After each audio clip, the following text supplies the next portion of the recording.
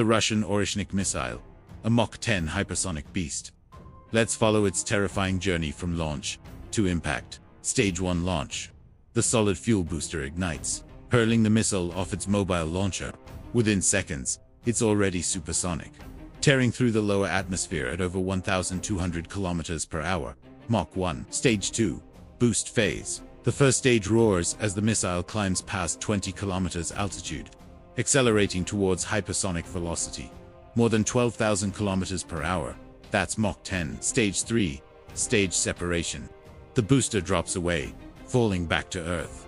The second stage lights up, pushing the missile higher, thinner air above 50 kilometers, and climbing. Stage 4. Mid-course spaceflight.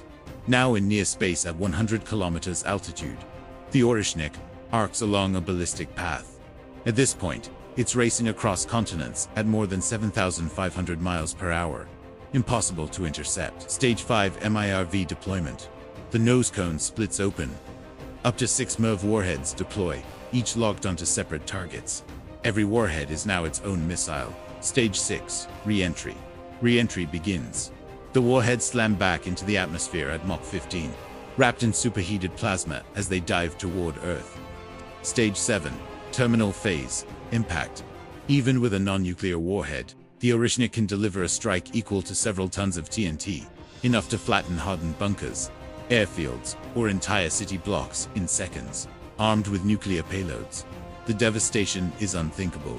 From launch to impact in under 15 minutes, the Oreshnik missile is one of the fastest and deadliest weapons on the planet. Please subscribe, and thanks for watching Geocritik.